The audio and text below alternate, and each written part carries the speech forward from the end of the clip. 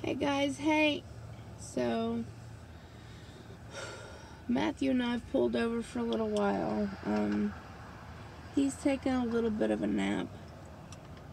And I'm just kind of sitting here waiting for him to wake up.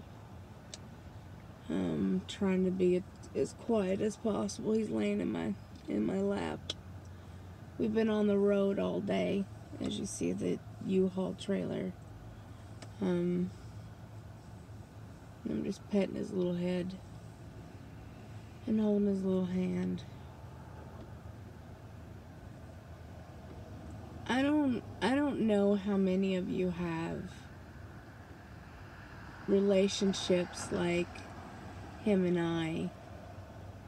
And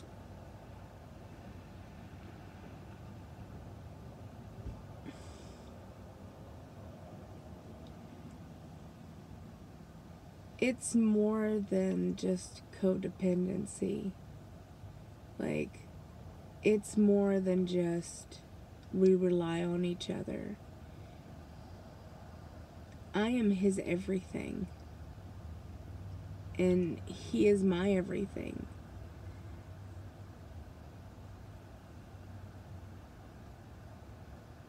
I have such a hard time letting go because I lost my dad and I lost my brother.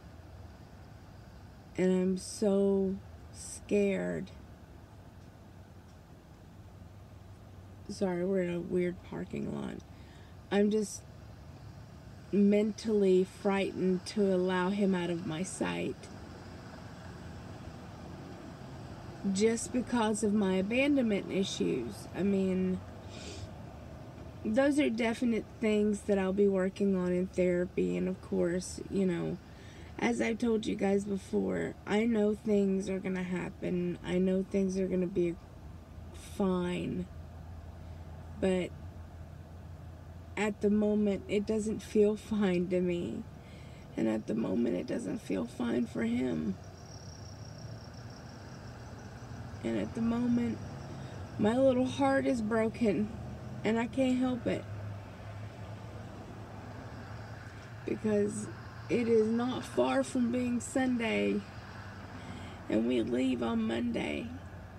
And I still have so much to do in the house. I still have at least one more trip to Roseville. And definitely one more trip to the dump and recycling center. We've had absolutely no time just to rest. We've had no time just to be with each other and relax. We've had no time just to sit and cuddle. And I'm still not going to get that. And that's one of the things that him and I do the most of, is we spend time with each other cuddling. And we really like skin-to-skin contact. And we really like cuddles. We really like to spend time snuggling and holding hands. As you can see, even when he sleeps, he's holding my little hand. Like, he's my best friend. And even though I know I'm going to use this time wisely, and so is he, he's going to go to school, and I'm going to have my surgery, and then, I'm going to try to go to school, and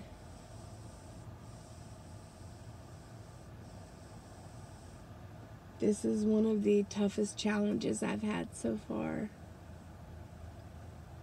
It really is. It's one of the toughest challenges I've had, and I've overcome 100% of my worst days, of my bad days so far. So I know I have this. And I know he does too. And we were talking about it earlier. And he's heartbroken that he has to leave me.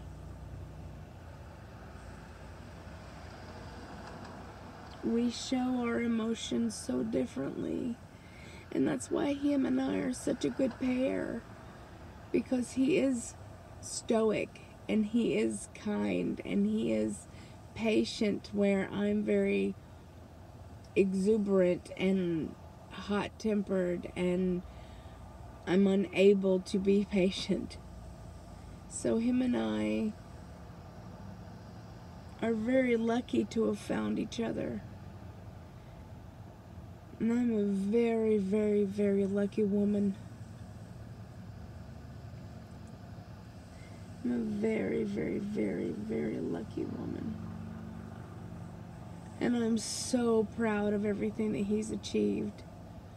And I'm so proud of him. And I'm so happy that he's gonna go and experience another country. And I want him to go out and experience Seoul. And I want him to try different foods. And I want him to see what it's like. So when I come over there, and he wants me to come over there as much as possible. And so when I come over there, him and I can go and enjoy ourselves. Like, that's the kind of stuff that means the most in life. We're never promised tomorrow.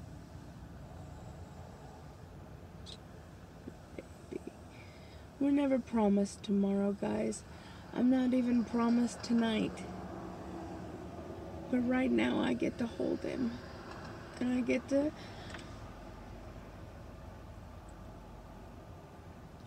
touch his little hands, and I get to snuggle with him, and I get to pet his little head, and it means the world to me. And these are the things that I hold on to. These are the things that when I say goodbye to him on Tuesday, these are the videos that I get to look back on and smile and feel good about, because I did get this. And I do have this to come home to. And he will be back. And I will be in a much better space. I will be much healthier. Both of us are going to use this time to better ourselves in a way that our wanting to spend 24 hours a day with each other didn't allow. So I think that we will do really well.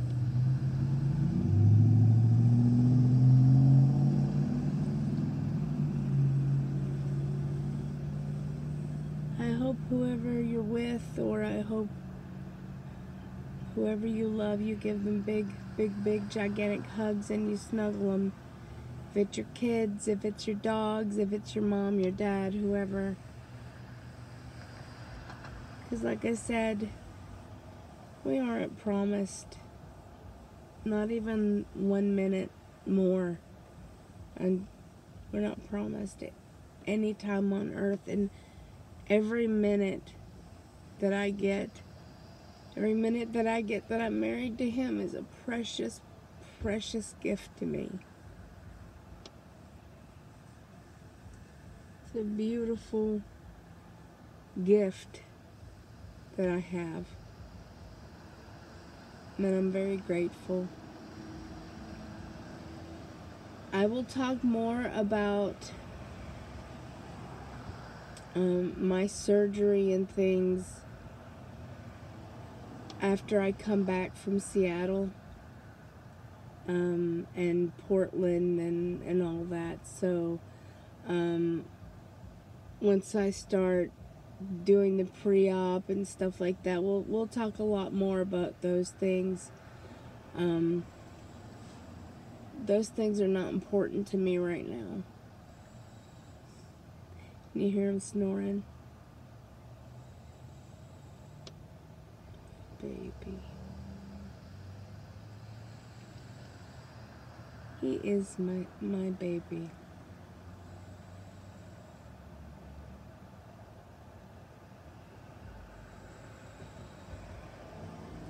So I know people are asking, because I haven't really talked about it much lately. I've been doing a lot of soul searching and a lot of talking with him, and we talked to my doctor, and like I said, we'll talk more about that later. there's a lot of other stuff that's coming up that, you know, I'd rather focus on that, and then as it gets closer, we'll start talking about what's going to be done and how it's going to be done. So right now it's Matthew leaving, and then me visiting Michelle and Alicia, and then it's me coming back and having an injection in my hip, and then we'll start talking about Thanksgiving, and then we'll start talking about my revision and what's going on with that, and all that good stuff. Okay, so I just wanted to get on here today because I do need to upload a video. I didn't have a chance to film. God, guys, I haven't had a chance to film anything. I have been back and forth for days, putting stuff in the U-Haul, taking stuff out of the U-Haul, putting stuff in the U-Haul, taking stuff out of the U-Haul. I mean, our apartment is wall-to-wall boxes that my mother-in-law will have to go through. Tomorrow, I think we're going to spend like maybe an hour trying to put some stuff in my room. That way she can at least go through all of her boxes and decide what she wants to do with it. Because it is literally wall-to-wall-to-wall boxes in the living room. Because I don't know where any of the stuff she wants to go.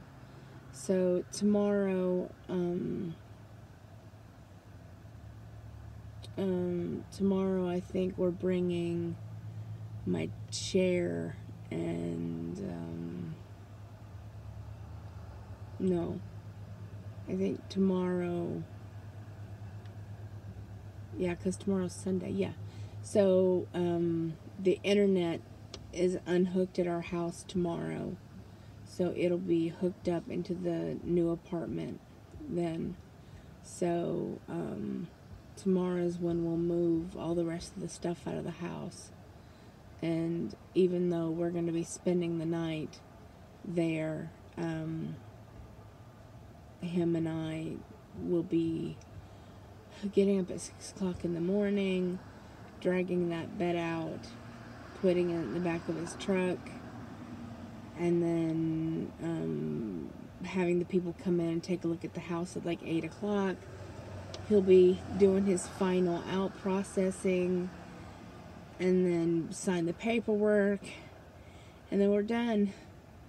And then we're going to drive back to Roseville. Sorry, I don't want to wake him up. And then we're going to drive back to Roseville and pick up the rest of our, God, guys. And pick up the rest of our luggage and stuff that'll be in the truck. Park his truck and have his sister or somebody take us to the airport, and we'll just be sitting there waiting until our flight at like 4 something.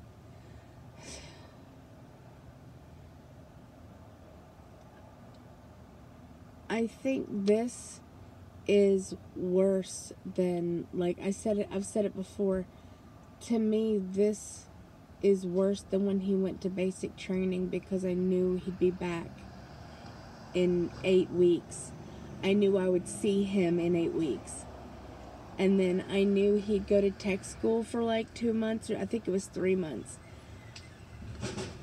But I knew after that, him and I would be together at our new base, would be living at our new base. So even that, I was kind of like, meh.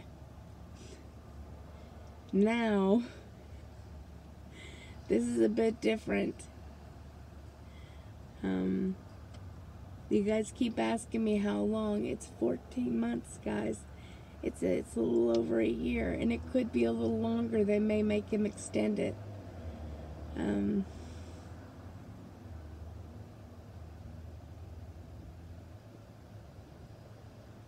He is my fairy tale. He really is. He's my fairy tale come true. Such a beautiful, beautiful part, and a beautiful person. and so kind and so giving. And he's the kind of person who stops on the side of the road to help people. He's the kind of people who gives people rides even if, you know, even if he's going to be late. He's the kind of person who stops on the side of the freeway because he sees a dog and has to go after it. Oh. I'm sorry.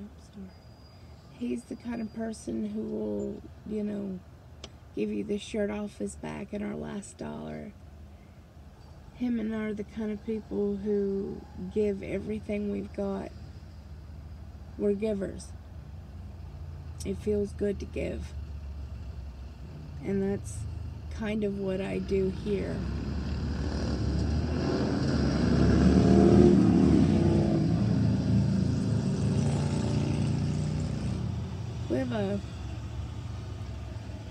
We have a lot of biker gangs in this area, which will be nice for me to move into a nice, quieter, nicer part, essentially. So, would like you to be outside and for you to stay outside.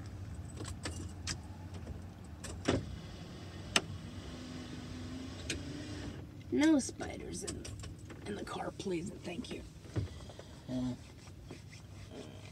I'll pet you. Hold on. I'm fixing my pants. Did you hear him? I stopped petting him. Alright, guys. I've sat here and yammered for forever. I'm going to let him sleep for another 30 minutes and wake him up. And we're not that far from home, but he gets road hypnosis, I think is what it's called. Like, the lights and stuff make him really sleepy. And so I just let him sleep when he needs to. He, you know, needs to take a nap, and that's fine. So the house tour will wait until I come back.